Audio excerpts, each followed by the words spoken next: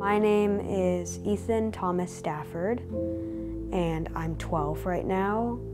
I love dance so much. The flow, the musicality, just doing what is you is very awesome. It's a big part of my life.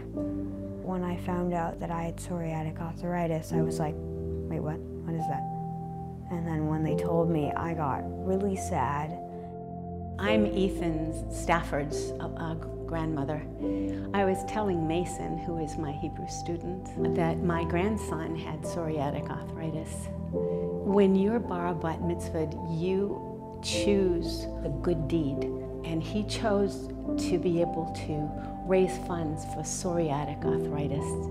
I thought it was really awesome that Mason said, oh wow, so this kid, Ethan, has arthritis. I'm gonna do my bar mitzvah on that. So I raised money for him and I went on a bike ride, which was a fundraiser for psoriasis. It's a cool feeling to know that you're actually making a difference.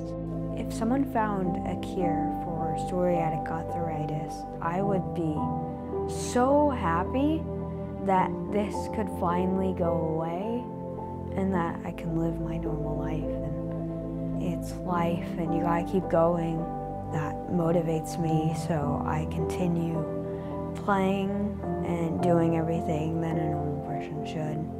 I mean, it would mean so much to know that people that have psoriasis and psoriatic arthritis can go back to normal, not having to take so much medicine. It would be amazing to know that they would be able to act just normal and not have that pain and not have that thought in the back of their head.